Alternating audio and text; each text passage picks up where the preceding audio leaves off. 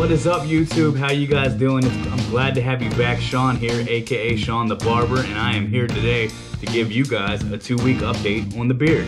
How's your beard coming along? Is it coming in nice? Well, that's what we're here to talk about today, my friends. So, that being said, go down below, please. Give a little like and subscribe. Maybe even click that bell, and then follow me on. Peace.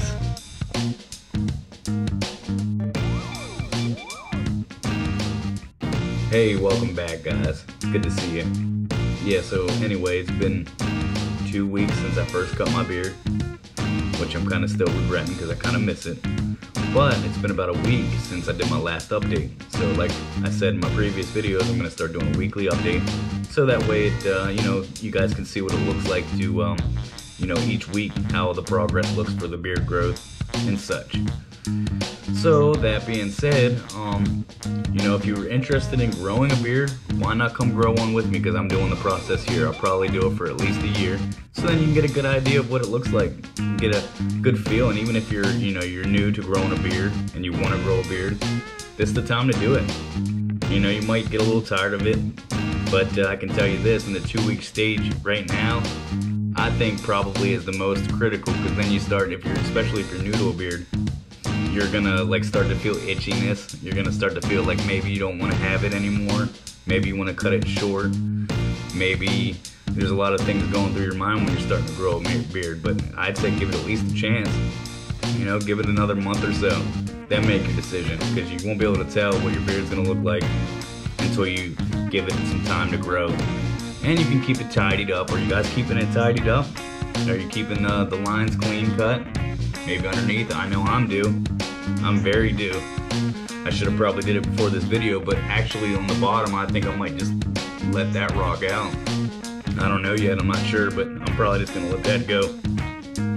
That being said, I say go for it. I mean, why not? Give it a chance.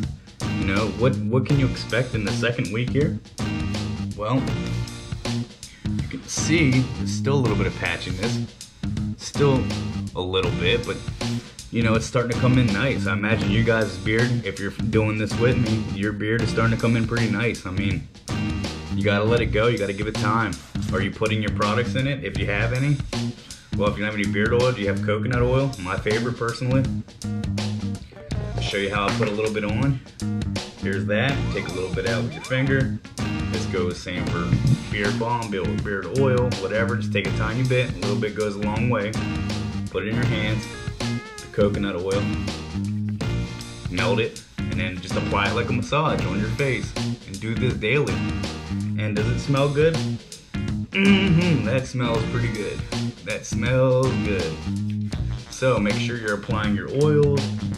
Make sure you're keeping it groomed, keeping it nice. Make sure that even if you don't have beard oil or beard balm or even coconut oil, you can put lotion on your face. I mean, it's good to put a little lotion on your face. Keep your face hydrated, keep the skin healthy, allows the hair to grow. It's just there's a lot of factors to go in here when you're growing a beard. I mean, you gotta take care of it. That being said, this was just a quick little update.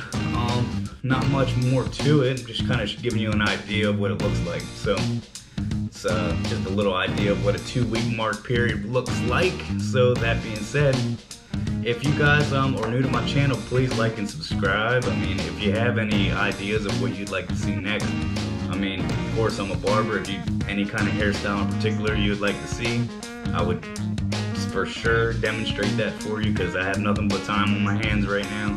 So go in the comment section below and feel free, man. I'm here to help you guys out. That's why I do what I do. So that being said, thank you guys. Appreciate you stopping back, and I hope to see you next time.